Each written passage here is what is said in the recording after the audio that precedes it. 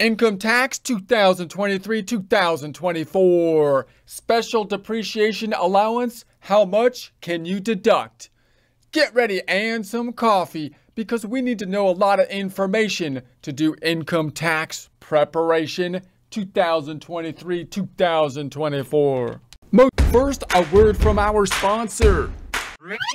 Yeah, actually, we're sponsoring ourselves on this one because apparently the merchandisers, they don't want to be seen with us. But that's okay, whatever. Because our merchandise is better than their stupid stuff anyways. Like our CPA 6-pack shirts, a must-have for any pool or beach time. Mixing money with muscle, always sure to attract attention. Yeah, even if you're not a CPA, you need this shirt so you can like pull in that iconic CPA 6-pack stomach muscle vibe, man. You know, that CPA 6-pack everyone envisions in their mind when they think CPA. Yeah, as a CPA, I actually and unusually don't have tremendous abs. However, I was blessed with a whole lot of belly hair. Yeah, allowing me to sculpt the hair into a nice CPA 6-pack like shape, which is highly attractive. Yeah, maybe the shirt will help you generate some belly hair too. And if it does, make sure to let me know. Maybe I'll try wearing it on my head. And yes, I know 6-pack isn't spelled right, but 3 letters is more efficient than 4, so I trimmed it down a bit, okay? It's an improvement. If you would like a commercial-free experience, consider subscribing to our website at accountinginstruction.com or accountinginstruction.thinkific.com. Most of this information can be found in Publication 946, How to Depreciate Property, Section 179, Deduction, Special Depreciation Allowance, Makers, Listed Property, and more. Tax year 2023, which you could find on the IRS website at irs.gov, irs.gov. Remember, in the first half of the income tax formula, basically a funny income statement. Most income statements having income minus expenses resulting in net income. Here, having income minus various deductions resulting in taxable income. The sole proprietorship, Schedule C, ultimately rolling into line 1 income of the formula. Noting the Schedule C itself, basically an income statement, having business income minus business expenses, which could also be called business deductions, resulting in essence, net business income, which rolls into line 1 income of the income tax formula, outlining the calculation on the 1040, this being the first page of the form 1040. Schedule C ultimately rolling into line 8, additional income from Schedule 1. This is the Schedule 1, additional income and adjustments to income. Part 1, Schedule C rolling into line 3, business income or loss. And this is a Schedule C, profit or loss from business, having an income statement format. Income minus expenses. We're focused on the expenses, which typically have the most different types of categories of items within it, and some more complex than others. One of the more complex ones being depreciation, which, even if we're on a cash-based system, as we saw in prior presentations, is an area where the IRS might force us to do an accrual thing, putting the depreciable property on the books as an asset, which is funny because we don't have really a balance sheet here. We only have an income statement, but we can have another depreciation schedule showing us the balance sheet account of depreciable property as well as the accumulated depreciation and calculating the current year depreciation expense with those schedules as well. Remembering with depreciation, we have the normal accrual concepts borrowed by the tax code from accounting principles of depreciating over a useful life, even with an accelerated method, which is basically the normal maker's depreciation, which we'll talk about later. That makes sense from a normal accrual standpoint. These upfront depreciations, such as a 179 deduction and special depreciation, do not make sense from a bookkeeping standpoint, but rather are things to stimulate the economy, lobbying, politicians doing whatever the politicians do, and so on and so forth. These upfront depreciations we're talking about now then can result basically in us saying, hey, we could have just expensed it on a cash-based system, equipment that is, but the code won't let us do that even if we're on a cash-based system. So we put it on the books as an asset. But then we're basically getting most of the expense, if not all of the expense, between the upfront depreciations, 179, and special depreciation. So why didn't you just allow me to expense it up front instead of putting it on the books as an asset? And again, the answer to that is basically the tax code gets all messed up because they go back and forth from normal accounting principles that make sense to these other rules that have other rationale for them, which are these upfront accelerated depreciations. All right, given that, we're looking at the special depreciation at this time. How much can you deduct? So figure the special depreciation allowance by multiplying the depreciable basis of the qualified reuse and recycle property, certain qualified property acquired after September 27, 2017, and certain plant-bearing fruits and nuts by the applicable percentage. So we talked about the percentages in the prior presentation. Much of the depreciable property for small businesses might be depreciable up to basically 80%.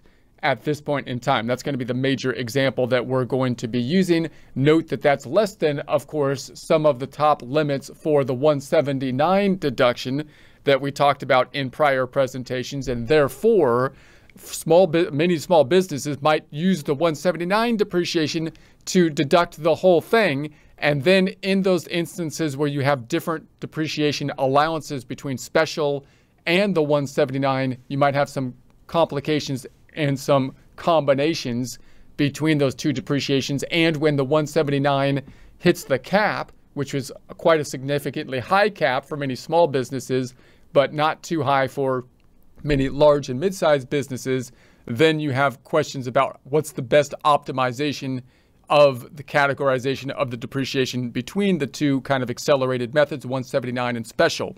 So for qualified property other than listed property, enter the special depreciation allowance on Form 4562 Part 2. So we saw this when we looked at the 179 deduction. We'll take a look at that form more in detail when we get to the practice problem. For qualified property that is listed property, enter the special depreciation allowance on Form 4562 Part 5, line 25.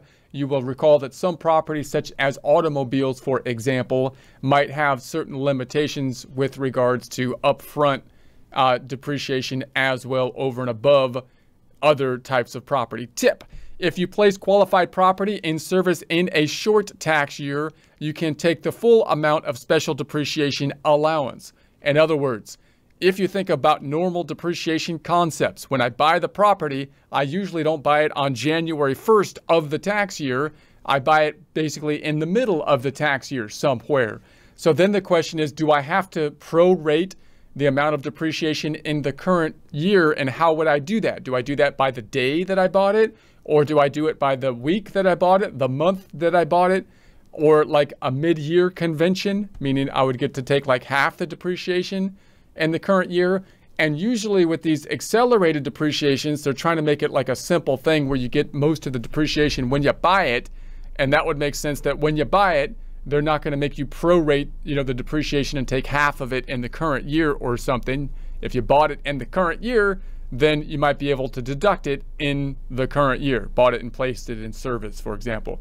Depreciable basis. This is the property's cost or other basis multiplied by the percentage of basis investment use reduced by the total amount of any credits and deductions allocable to the property. So basis, usually you can kind of interchange that with cost for most property. If we buy the property, then whatever we bought it for is going to be, in essence, the basis. And then the basis, you can think of the adjusted basis as something that adjusts over time. It's going to adjust primarily due to decreasing the basis with the depreciation or by the depreciation that we consumed. Now remember that the basis is something that for taxes is kind of good, meaning basis represents a deduction that we're going to get at some point. We would rather take that deduction sooner rather than later, right? So if I put the 10,000 piece of equipment on the books because I bought it for 10,000, I would like to expense it now if I could, which would adjust the basis down to zero. But I would do that if I can get the expense today rather than tomorrow, typically, because that would be good for taxes. However, If I can't get the basis now, then I'm going to depreciate it over the useful life. As I depreciate it, the adjusted basis will basically go down. If I sell the property and it hasn't been fully depreciated, I would rather have a higher basis at that time, because when I sell it, it's going to be the sales price minus the cost, or adjusted basis in this case. And the higher the adjusted basis, the lower the amount of gain that I'm going to have. So I'm basically recognizing or getting the tax benefit of the basis that I did not consume at the point of sale. So we often have this interchange between the basis and the deduction, right? When do I get and that's going to give a play in terms of a timing difference as to when we're going to get the tax benefit related to the cost of the equipment. So the following are examples of some credits and deductions that reduce depreciable basis. So any Section 179 deduction. So we saw the 179 is the other depreciation that is strange, not normal to accounting methods, another upfront depreciation, which oftentimes we might take first in this case, because we might be able to take 100% of the property in 179 and then have the special depreciation, which might be limited to like 80%. So I might try first to take the 179 deduction, and then if I hit the cap and I can no longer take any more 179 deduction, like let's say I had a piece of property that was $100,000, but I only have like 90,000 left of the total 179 deduction I can take against it because I applied the rest of it to other property. That would mean I'm going to take the 100,000 minus the 90,000, which would leave me 10,000, which may then be subject or applicable, or I might be able to apply the special depreciation, where I might be able to get another, let's say 80% of an upfront depreciation, and then the 20% of that remaining amount would be subject possibly to makers, the normal kind of double declining method. All right, so any deduction for removal of barriers to the disabled and the elderly. So any disabled access credit, enhanced oil recovery credit, and credit for employer-provided child care facilities and services, basis adjustments to investment credit property under Section 50C of the Internal Revenue Code. These are things where basically you're kind of getting a benefit for it already. So you're kind of eating into the basis in essence of it by getting these other benefits for them. That's not as common, most likely, than say the 179 deduction and the interplay between it and the special depreciation and then the makers. So Section 181, expense deduction. Depreciating the remaining cost. After you figure your special depreciation allowance for your qualified property, you can use the remaining cost to figure your regular maker's depreciation deduction discussed in Chapter 4. So if we put the property on the books, let's say it was a 100,000 piece of property, we might be able to take the 179 deduction for it, but let's say that we've already capped that out, or I don't want to take the 179 deduction for whatever reason.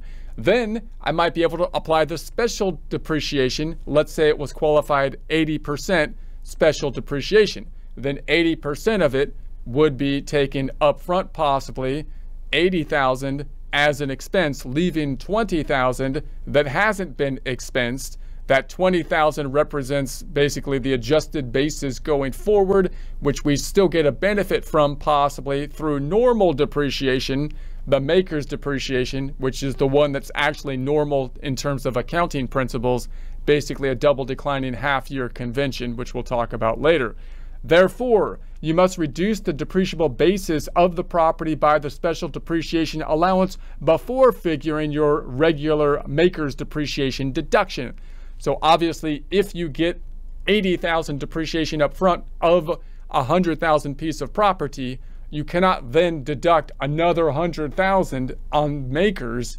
No, you can only deduct the remaining basis that you haven't already got a benefit from, the 20,000, using makers over the useful life of the property.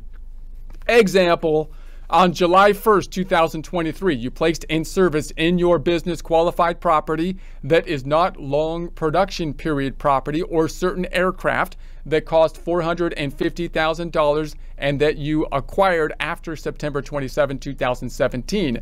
You did not elect to claim the Section 179 deduction. So you deduct 80% of the cost, that's going to be $360,000 as a special depreciation allowance for 2023. You use the remaining cost of the property to figure the regular maker's depreciation deduction for your property for 2023 and later years. All right, like-kind exchanges and involuntary conversions. Now, these are going to be usually more unusual type of situation. Like-kind exchanges could happen, say, in real estate, for example, in which case, again, we have this funny kind of interplay between the basis allocation that's going to be kind of carried over in an exchange situation, which becomes quite complex from just like a bookkeeping and logistical calculation in something like real estate, because it's not usually a one-for-one exchange.